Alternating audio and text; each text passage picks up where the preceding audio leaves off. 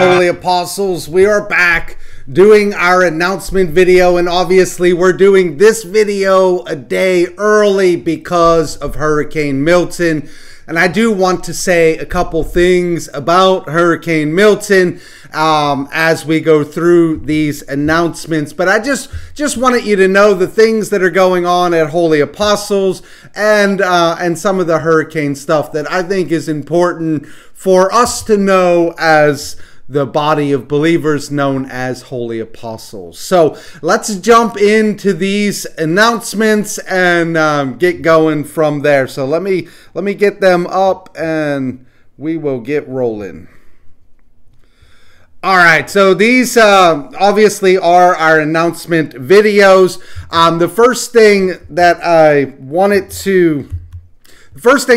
to bring up was just, we did have our pet blessing last Saturday, and it was a lot of fun. A great group of people showed up, and special shout out to Hannah for actually arranging some horses, which was pretty cool. I absolutely loved it. But we had some horses, we had a guinea pig, we had a ferret, we had some lizards, a lot of dogs. We had a lot of dogs. So and then also I did want to just say thank you to Deacon Elizabeth. She is the one who primarily runs this, organizes everything, gets everything set up, and she did a fantastic job as she always does. So thank you, Deacon Elizabeth, and again, thank you, Hannah. That was absolutely incredible. If you didn't make it this year, consider coming next year. We do it every year in October, usually the beginning of October. We would love to bless your pets, and it's just it's a fun thing to do, but it also builds community and relationships, and I love that part of it. We did have to cancel our men's group this week, so men's group is not happening. That was supposed to be happening in about 5 hours from now, but in order for you to do the hurricane preparations that I think you need to do, we decided to cancel the men's group. Not cancel really, just postpone it till next Tuesday. So next Tuesday we will be doing men's group, although the location I think is going to be a little bit different. I have two options now. And then both options I think are pretty good. I'll figure out which option we're going to go with for this week, for this Tuesday coming up, and I'll let you know as soon as I know. Today's probably not the best day for me to ask if we can have a group there. They're busy figuring out other things, but I will get that information to you pretty quickly. The women's group also is getting pushed back because the men's group got pushed back. So the women's group is now October 22nd, still at Sarah Day's home at 6:30, where the men's group is at 6. But both of those are we're preparing to have kind of as normal, except they're pushed back 1 week each. So keep that in mind. Our Sunday services, we are anticipating they will be as normal.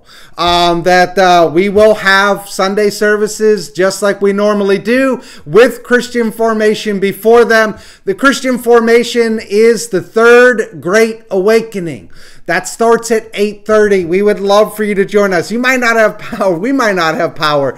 Who knows? But we are planning to have those services and that Christian formation as normal. 8:30. The Third Great Awakening is going to introduce you to some other interesting figures. We're going to be looking at men like D.L. Moody, as well as Charles Spurgeon, some very interesting figures. It's an interesting awakening as well, and I've really enjoyed this series so far. So, please consider joining us. I know 8:30 is early, but I try and make these worth it for you. You're gonna get up early. I try and make it worth it. So I think that we've done a pretty good job on the first two. We're going to try and bang out this third one here this week. Services are, like I said, as normal. So we're planning on having Sunday service at 9:30 in the parish hall. We only have one service because of the construction going on anyways, but that service is scheduled to be as normal. So if you can make it, we would love for you to join us. I do realize that quite a few people may still be out of town because of the hurricane and things like that. So I do understand that. But if you're in town and you're available, please consider joining us for Christian formation as well as our service on Sunday. As far as the sermon, I'm going to be preaching on Hebrews chapter 4, verses 12 through, I think it's 16. These are really fascinating verses talking about the power of God's word. And, you know, sometimes when you read about these, it can be quite terrifying. And I think these verses are meant to be terrifying, but the latter part is meant to bring you comfort as well. So we're going to be looking at the first part, the scary part, as well as the second part, the comfort. Because oftentimes what you find in Scripture are good news, bad news. Here's the bad news, or here's the scary stuff. But then here's the good news. Here's the grace and mercy of God. And that's what we're going to be looking at. And I absolutely love these verses. I'd encourage you to read them ahead of time. You might have time. You might not have power on. You might not be able to watch TV. You might not be able to scroll online, do the things that you do. Grab your Bible, open up to Hebrews chapter 4, verses 12 through 16. Give them a read. I think you'll find them both terrifying and comforting at the same time. But I'm going to unpack that on Sunday, and I'm excited to do that. The other thing I wanted to bring up is the open plate this coming Sunday will go towards Lauren and Linda Fox and their work as missionaries over in Asia. They're doing tremendous work over there. I am blessed and honored to be supporters of theirs, both as holy apostles, but also personally. Michelle and I personally financially support them. We believe in the work that they're doing over there. So just a reminder, the open plate will go towards their ministry. We have committed to supporting them as a church through prayer and anything that we can actually do, which does include financial support. So we are financial supporters of their ministry as well, and we do that through our opening plate once a year. So keep that in mind. It's this Sunday. Also, I did want to talk a little bit about the hurricane, and I know that you're watching the news and everybody's giving you really good wisdom out there. And so all that I want to say on that end is just be smart, be wise, do what you need to do, get it done, and get where you need to be. You don't want to be traveling in the middle of a hurricane.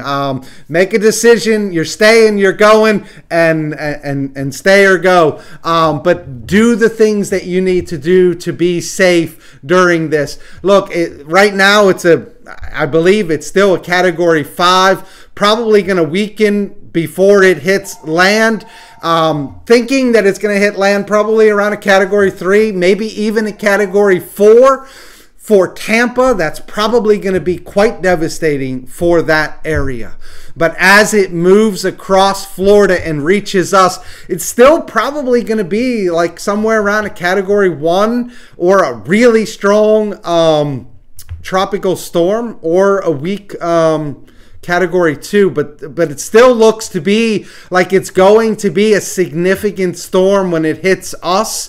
So be safe out there. But the main thing that I wanted to share with you is that we are a body of believers. Holy Apostles is not just a loose collection of people who decided to worship here. We're family. And we're going to be here on the other end of this storm. We're going to be making calls, making sure you're okay. We're going to be gathering people to help clean up the church so that we can have services on Sunday. But we also want to know, people, there may be needs that people have out there. Let us know. If you still have self-service, get in touch with us. If you still have power, send us an email. However you can get in touch with us. I know that power might go down. I know that cell service might go down. But if those things are available to you, reach out. Let us know. We're going to be getting a group of people up and running to check on different people, make sure our people are okay. You're not going through this alone. You're going through it with a body of believers as well as Jesus Christ. And I know that we can minimize the idea that Jesus Christ goes with us through this, but don't do that. He's a living, active God. You're never alone in things. Reach out to him, pray, ask him to come along your side. At the end of the day, most likely we're going to be fine. But you do want to make sure that you are doing everything you need to do to put yourself in the best position possible. And don't forget that you are part of holy apostles. And so if there's real needs out there, we're going to get people to come alongside and help however we can. We're here. We're walking through this. And my expectation is on Sunday, we're going to gather in that church and celebrate that we made it through with minimal damage. But we also want to approach the storm as seriously as possible. The last thing I wanted to say on the storm is I just wanted to offer a prayer for the people of Tampa as well as us on this side of Florida. So please join with me in prayer. Lord, we come before you and we lift up everyone in Florida that is facing this storm. We ask that you would give us wisdom to know what to do and when to do it and how to do it. We ask that you would give us the strength to actually be able to do the things that we need to do. We ask that you would calm our fears, that you would bring comfort to us, that you would remind us that you are a God who has calmed storms in the past and can calm storms now. We ask that you would remind us that you are a God who has come to his people and lifted them out of hardship and struggle and difficulties and can do that here, Lord. Lord, we ask that you would be with all of us as we walk through this, and that your grace and your mercy and your comfort would be an anchor that we would hold on to. And we ask this all in your name. Amen.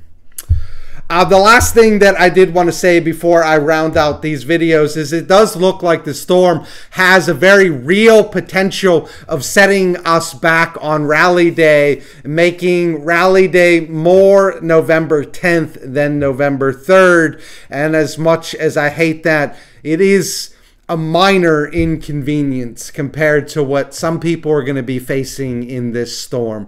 But it does appear as though Rally Day may be pushed back. We're not 100% sure about that, but it does appear, it is looking more and more like the most likely scenario. That's what I got for you. Be safe. And know that we are praying for you, and that there's a whole family of believers that are going to come alongside you and help you in any hardship that this storm has caused. Again, I'm going to see you on Sunday, and we're on the other side of this, and we're going to be praising God. That's what I got for you today. Be safe.